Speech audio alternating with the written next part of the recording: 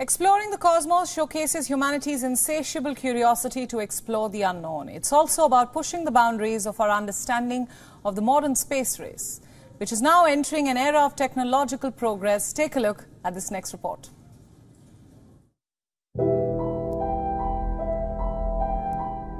Space, the final frontier. An inhospitable place, also the ultimate ground for the world's superpowers to show off their might. First, it was a tug-of-war between the erstwhile USSR and the United States. But of late, the Chinese have positioned themselves as a major spacefaring nation. But there's one country which is slowly but steadily carving out its place and fast catching up by showcasing its technological might with successful space missions. India, after successfully sending probes to as far as Mars and the Moon, is currently probing the Sun. Its Aditya L1 mission is all set to take the next big leap in space.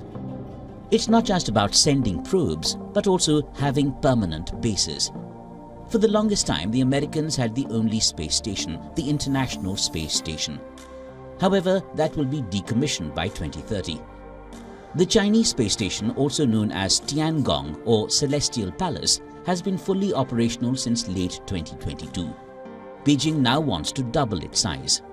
But soon they'll have company, as India is planning to build a space station in the next 20 to 25 years. Of course, we are looking at all those possibilities. See, with the success of soft landing on Moon, our expectations are higher. We have a plan that in the near future we must start building a space station, starting with robotic operations, not really a manned mission. Sovereign space stations act as a nation's giant eye in the sky, providing constant surveillance and intelligence gathering capabilities. The race to establish these stations has significant military applications and far-reaching implications as countries compete for dominance in space.